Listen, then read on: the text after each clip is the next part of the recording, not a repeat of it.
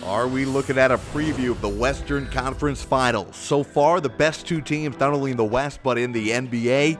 Chris Paul and the Suns riding a 16-game win streak. The Warriors above them in the standings have only lost twice. And look at Devin Booker in the first quarter. Booker's night would come to a quick end. We'll have more on that in a moment. Here's Steph Curry, a rare make for him on the night. Suns turn it over. Gary Payton to Jordan Poole in transition. He connects.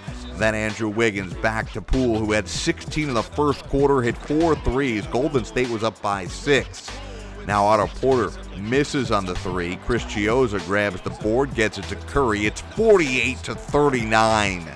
Now watch Devin Booker here in transition. Chris Paul gets it to him. Booker gets fouled in the layup attempt. Appears to favor one of his legs here. He would leave the game with a left hamstring injury and did not return. So the Suns now a man down. They were trailing at this point 48-41. Chris Paul hits the fadeaway. More from Paul. Threading the needle in traffic to Deandre Ayton. Suns closed the half on a 17-6 run. Phoenix led it by 2 at the break, 56-54. More of Chris Paul, just a surgeon. Then Mikal Bridges doing it on the defensive end.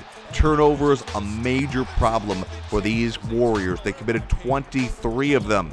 But back on the other end, it's Gary Payton for the transition slam to tie the game at 75. Now Ayton again. The hook.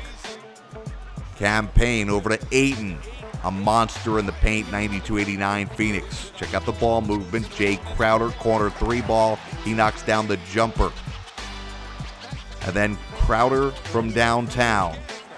97-91. How about Chris Paul in the paint? That's pure. More from Chris Paul. This time looking for the dagger. Under a minute to play. Finds Landry Shamet. He's open and he buries it. The Suns tie a franchise record with their 17th consecutive win on what was statistically the worst shooting night of Steph Curry's career. Both the Warriors and Suns tied atop the West now.